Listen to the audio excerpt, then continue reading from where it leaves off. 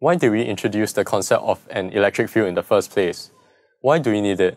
What the electric field of a configuration of charges allows us to do is to tell us the force on any charge placed at any point.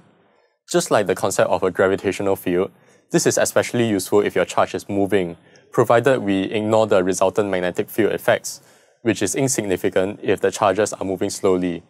Like in planetary orbits for gravitational fields, which involve masses moving in a gravitational field, you can solve for the motion of moving charges in an electric field.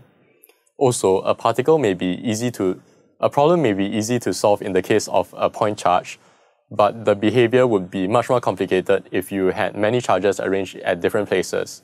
It would be easier to solve for the electric field first, and then solve for the force on any charged particle.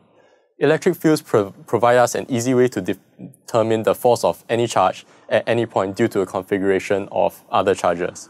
We'll first look at the simple configuration of a point charge, then we'll look at a more complex example of two parallel charge plates.